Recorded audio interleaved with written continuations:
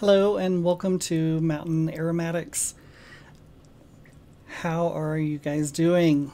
I thought today I would go over use a few materials in a formula that I don't think I've ever gone over before. So hopefully you'll learn a little bit about some new materials and then be able to know kind of how to use them in a small formula. So let's get started. So and I'll put the stuff up on I'll put the names on the screen so you will be able to see them. The first one is a base, and it's no secret. It's no secret base from creating perfumes, and it's no secret. So it's an equal mix of hedione, isoi super, and ethylene brassylate. And let's see.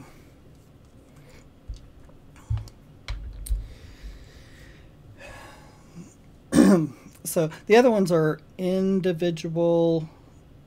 I have one other base of mine, but the other ones are individual molecules that I will go over with you to help you to teach you about them. So, in fact, I want to do the It's No Secret. Actually, I'm going to put that in last because I'll know how much to put. So, anyway, I'll explain that at the end if you don't understand why I want to do that one last already. So, the first one is Cassis Givco, Cassis from Givco, or Givaudan. It's their Givco line. This is at 10%. It is strong. Even at 10%, it's going to go a long way. It is a black currant, like the leaves more, so it's really green. It's not really the cat pee, because it's a very common, like, Cassis bud can be very, very strong, like sulfurous cat pee kind of a thing. But this is obviously artfully done by Givaudan, and at 10%, it's really, really nice. I'm going to put just one drop. It's just really strong. It's one that I would always start with one drop, and I would come back later if I wanted to add another one. But it's one you could overdo really easy, and you just don't want to do that. It's 36 hours. Yeah. The next one is Floral, Florol. I think I've used this before. It gives a lot of diffusiveness into your formulation, but it doesn't change the direction of your formula and where you're wanting to go. So it's very almost transparent, but in a not like hedione. One drop is, I want to say a lot, but I'm making a really small formula, and that's plenty for this. It gives character, and it's an elegant floral, but it's not like a floral where you can pick out what kind of flower. It's just a general floral, but like a transparent, but can give some lift and some diffusiveness to, and freshness, and it's soft, and it's fresh and soft at the same time. Yeah, it's really nice. I like it. The next one is Florhydral,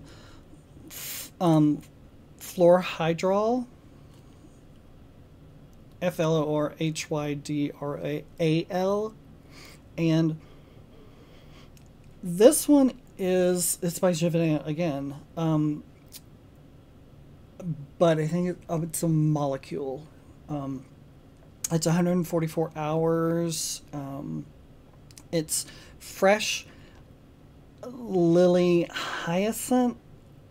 This one's more intense. This will change the direction. This will bring the floral out. it can easily go in the direction, if you're wanting to use it one drop. If you're wanting to use it in a citrus formula, it will easily fit into that direction. So if you have a lot of citruses going on in your fragrance, this will easily fit into that. It also will easily fit into the green space. It easily will fit into the floral space, and easily can with your aldehydes as well. This, absolutely. This one's really versatile because it can go with wood as well. Yeah, it's very, very versatile.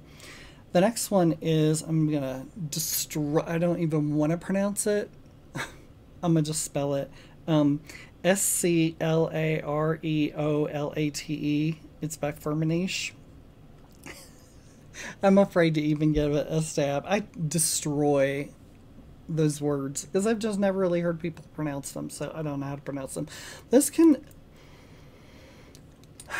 one is an interesting one because sometimes I go to it and I put it away for a while and I come back to it, but I always keep coming back to it, and each time I smell it differently. And I said that on my last video, but this about a different one, but this I smell it differently because I've had, you know, that it could be used with white florals, and I wrote that on here and I couldn't ever figure that out, and now I'm like, oh, now I smell that it can go with the white florals. Now I get that and I understand that up here, and like in here I understand it, whereas before I knew that it could, but I didn't get it. I couldn't detect it, and now I can. This is one that is hard to describe. I don't know. It is in the Lily of the Valley family. It's an alcohol. It's transparent, but it's not. 1, 2. It's a middle note. 3. I'm going to do 3. It is hard to pinpoint this one.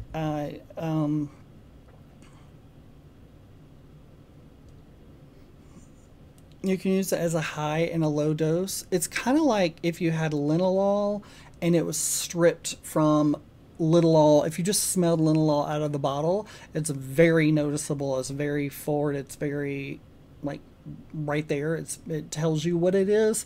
This one doesn't. It's almost like a completely transparent, stripped down linalool, but this can go in a floral, like a white petal direction, and it's not floral. See, the more I describe it, the more I'm going to confuse you. Is really what I'm trying to say, because it's true. It's hard to pinpoint that one. Anyway, the next one is very straightforward. It's Oris Giveco. This is at 5% because it is very strong. 1. Yeah, it goes a really long way. 1. That will go a really, really long way. The next one is it's MA Warm Leather Base. This is my it's a warm leather. It's at 5% and as strong as hell. Good Lord. 1, 2. 2 drops will go a really, really long way. So if you have a leather that you like, or Pyralone, or the isobutylquinolone, you can use that in a very low dose. And so I put 2. I know I have another pen. Okay, I'll remember 2. The next one is, I know I've never talked about this. Boronol. Not Borneol. No. Boronol. Boronal. 10%. This is a dry, sweet kind of tobacco, wood, leather, violet, hay. Completely, it's like, oh my God, that sounds complex. It completely is. 10%. It is all of those wrapped into one. Like when you smell it, you're smelling every single one of those at the same time. So when you smell it, you're like, you're listing off all of these things because that is what you're getting all at the exact same time. They don't come in layers, they're all like together. Very, very interesting. Yet clean, not earthy. It's very, very interesting. I love it. It's very different. 1, 2. And that will go a really long way. So I did 2 drops of that as well. It's from Simrise. It's a middle note, so it's not like boom heavy. It's this lighter middle note that's just so complex. You get all of these materials from this one molecule, or this one aroma molecule. Yeah, because it's an aroma molecule. It's just how amazing that it's so complicated and it's one thing. That stuff blows my mind. This is one aroma molecule? What? It's so complex, it's crazy. Anyway, crazy.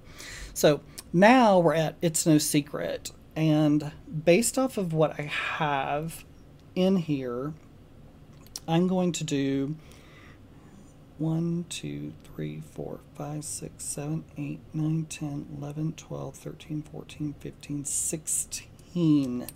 And you may be like, that's a lot. Well, 16. I need to see if I can grab my pen. Hold on. I got it. 16, 2, and 2. Okay. I feel like I know these materials pretty well and how much I put in there.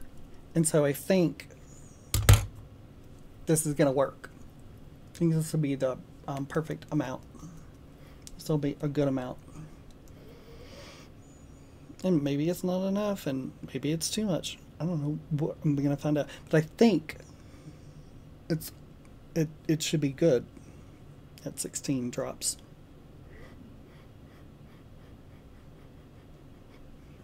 Yeah, you could wear this today.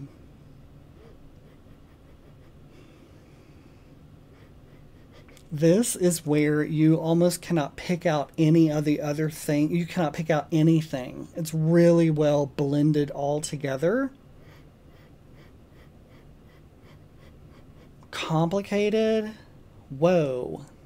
And this is one of those times where, guess what I did not put in here, but you would swear that it's in here as a citrus, like a bergamot or lemon or orange. You would swear that it's in here, but it's not. This is a finished fragrance. And complicated. I really like this one. I did not expect this one to turn out that good, because I'm like, I want to pick some really random, really different things to put together and see if I can make a fragrance with it. And individually, to me, they're random. Random, I guess, meaning, I know what I mean. Yeah, it's a pretty random, it's not your typical stuff, whatever. It's a lot of pretty random things, but that I think would go well together, and they did. Yeah, so hopefully that helps you with how to use these different materials and kind of maybe what they're like, that kind of thing. But I hope you try this formulation out, and again, you can always substitute in other things, or if you don't like this, if you don't like leather, you can use something different and whatever, and make it a floral instead of a leather, and trading things out like that. Absolutely. So thank you so much for being here and sharing this time with me. And I hope that you learned more about materials and more about blending. And thank you so much for your love and kindness. And I will see you on the next Mountain Aromatics. Have a good day.